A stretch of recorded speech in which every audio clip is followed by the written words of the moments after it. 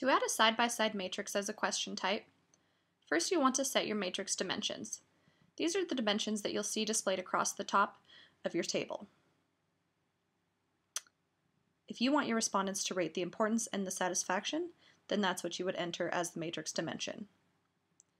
Then you'll want to add the attributes. The attributes are what the respondents are actually rating. So if you'd like your respondents to rate your customer service, the product packaging, and the on-time arrival, then that's what you would list there as your attributes. Again, you list them only one per line.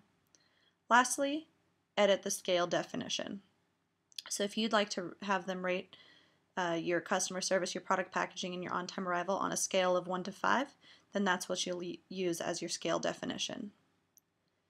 Save your question, and then you can see it displayed here. Here are your attributes, here are your dimensions, and here's the scale.